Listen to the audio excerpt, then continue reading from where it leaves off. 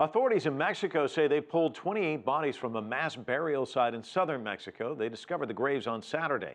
As Franc Contreras reports, the families of missing people are demanding answers.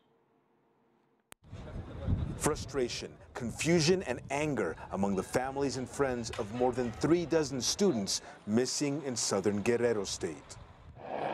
With government helicopters circling overhead, soldiers and federal police are guarding unmarked graves discovered near Iguala over the weekend. So far, 28 bodies have been found. We are able to say that in the graves discovered in Pueblo Viejo, the bodies of the victims were placed on a wood pile and soaked with a flammable accelerant substance like diesel fuel, gasoline, or oil. Authorities are trying to determine if the bodies are the students who went missing last week after clashes with police.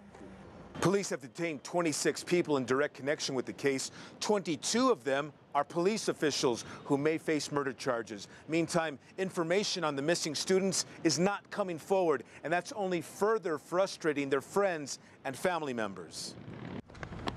Fearing for their safety, student and family members hide their identities and say they don't trust Mexican officials.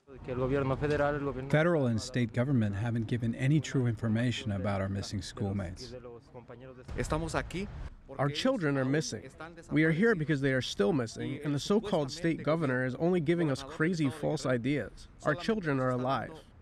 Nighttime video circulating on national television reportedly shows police vehicles in Iguala departing with arrested students aboard shortly after the clashes.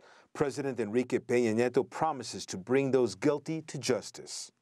I have given instructions to members of the Security Cabinet to act within our powers and contribute to effort to bring this case to light, find those responsible, and apply the law strictly.